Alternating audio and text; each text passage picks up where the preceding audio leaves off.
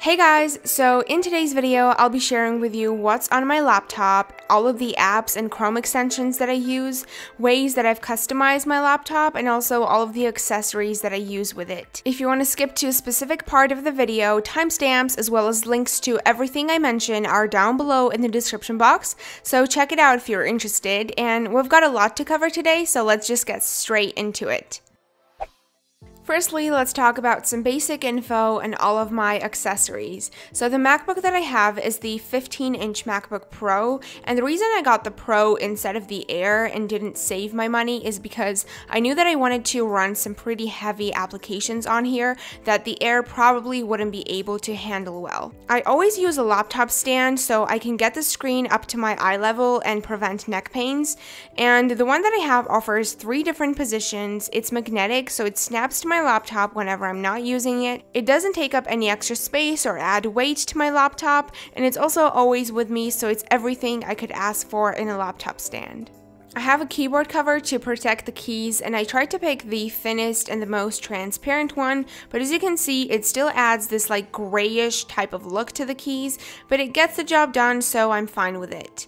Every now and then I use a mouse with my laptop whenever I'm working on graphic design, animation, or video editing projects because it's so much easier to control those kinds of apps with a mouse rather than the trackpad, and I obviously want to get my work done as fast as possible. Unfortunately, I also have to use one of these USB hubs to connect literally anything to my laptop because the only thing the MacBook accepts is USB-C. Recently, I also got a camera cover for my laptop because I was sick of using washi tape again and again, and it would like leave marks and it just looked ugly, so I just bought a camera cover instead. And the last accessory that I have is this laptop bag. I don't have a case on my laptop, so whenever I carry around, I always put it in this bag so I don't damage it. I can carry around in my backpack or just separately because it has a handle. It's super protective, it has a little pocket for all of the accessories, and it's also water resistant, so if I get caught in the rain, my MacBook will still be safe. And I also really love the pink and marble design. I think it's the cutest thing ever. Next up, let's talk about my setup and all of the customization for my laptop. I have a couple of different desktops on my laptop, and each one of them has a different background because I get bored of wallpapers pretty easily. As expected, all of them have pastel colors, so if you guys like any of them, I'll link them down below so you guys can get them and download them for yourself. I also have hot corners set up on my laptop, so if I move my mouse to a specific corner, it'll do whatever is assigned to that corner. So for the upper left corner, it puts my display to sleep, and then for the bottom left corner, it starts the screensaver. Speaking of which, the one that I have is the most basic screensaver that literally everybody else has. When it comes to appearance, I'm a very huge fan of dark mode, and the app that I use to control all of it is Night Owl. So Night Owl allows you to quickly switch between light and dark mode, and you can also have a specific schedule if you'd like.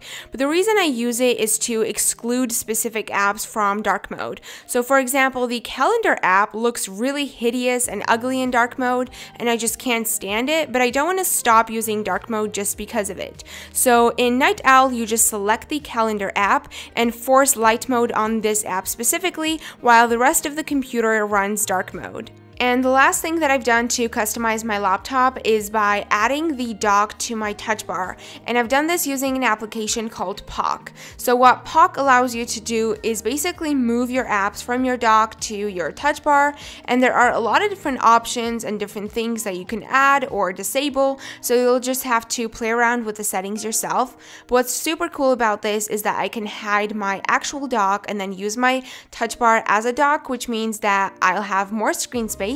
It's super responsive and works really well, and also it's pretty unique and looks aesthetic because not a lot of people use this and know about this. And the best part is that you can easily switch between the standard touch bar and the customized touch bar by just clicking the control button twice. Now let's move on to the apps that I use on my laptop. So first I want to start off with the apps on the dock. And the first thing I have here is Google Chrome, which is my browser of choice. And I mostly love using this because of all the extensions that it comes with, because I can really customize it and the extensions are just super useful. I have a separate section on Google extensions in today's video, so stay tuned for that. Next up, I have Final Cut Pro X, and this is where I edit all of my videos, and this is what I'm using right now to edit this video. I totally love the interface. It's minimalistic, but it allows you to get so much done, and there are many different features. I have Things 3, and this is my digital to-do list. This is where I just look at my to-do list and tasks every day, schedule tasks for the future, and also manage projects and different things. I love all of the features that it has. It has more features than I could ever need, and I also really love the interface because it's super simple and easy to use. After that, I have Visual Studio Code, and this is my code editor of choice. I'm studying web development, so I need to write code a lot, and this is where I do it. I also have Notion here. If you guys don't know, I'm a huge fan of Notion, and this is where I plan and organize pretty much my entire life. Hopefully, I'll do a Notion tour soon and show you guys all of my different workspaces. After that, I have Xmind Zen, and this is where I make all of my mind maps. I'm a visual learner, so I love making mind maps, and this app allows me to customize my mind maps as much as I like. There are so many different themes, and you can change every single thing and detail about your mind map, so it's really great. The rest of the apps on my dock are super basic, like the calendar app or the App Store, so there's not much to talk about.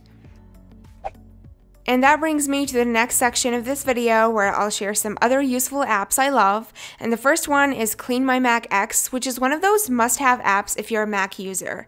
I've been using this to keep my desktop computer and now this laptop safe and clean for a few years now, so I'm so excited to tell you that I'm working with them on this video. Firstly, the app allows you to quickly find and delete junk files, which can help you free up quite a bit of space and of course make your laptop faster.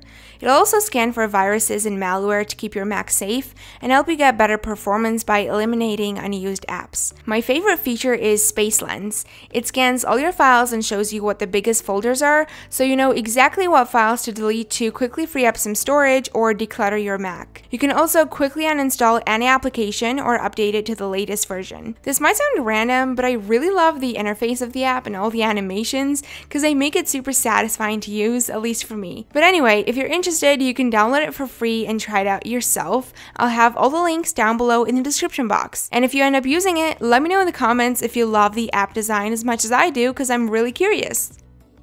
The next app I have is called One Switch, and as the name suggests, it allows you to control quite a few things with just one switch.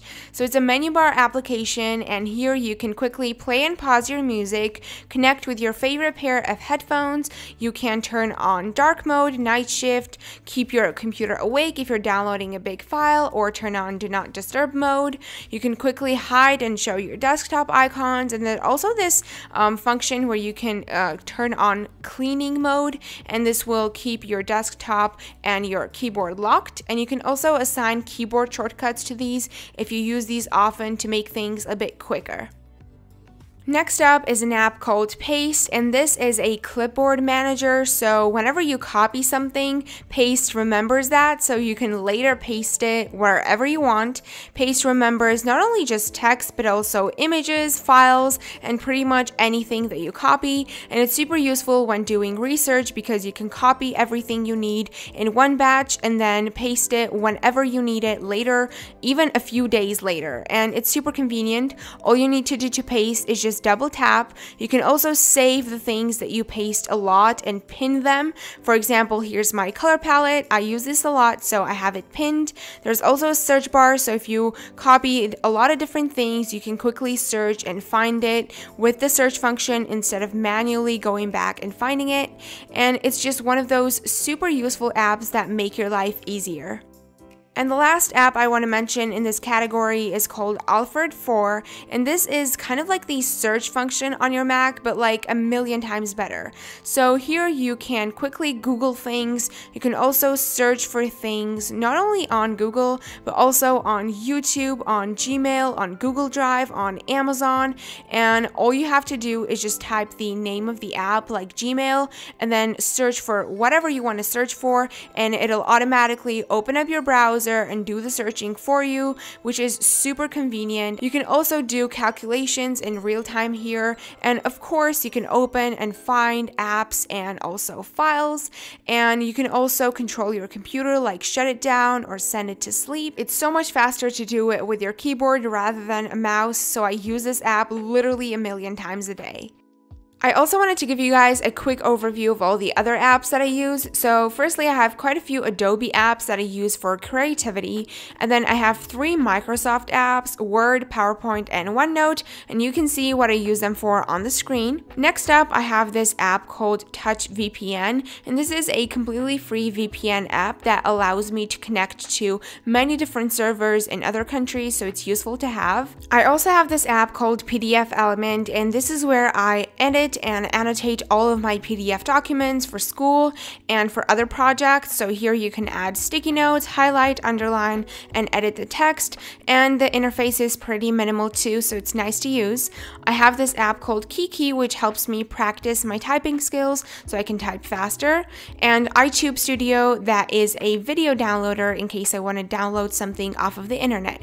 Lastly, I have WhatsApp, Zoom, and Slack, which are just communication apps that I use during online school.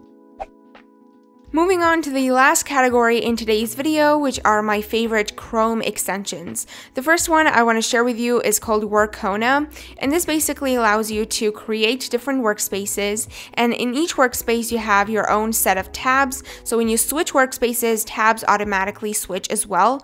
Inside workspaces, you can make bookmarks under different categories, so you can quickly open different pages or websites that are related to that workspace. For example, in my Everyday Things workspace, I have both of my email accounts bookmarked, so I can quickly open them every day and check my email. Workona is also a new tab extension, so every time you open a new tab, you can see all of your workspaces, and there's also a search bar in the middle so you can quickly Google anything or access your most used websites. And also you get a very beautiful wallpaper every day, and you can also switch them if you don't like it, so it's super aesthetically pleasing as well, and I absolutely love it.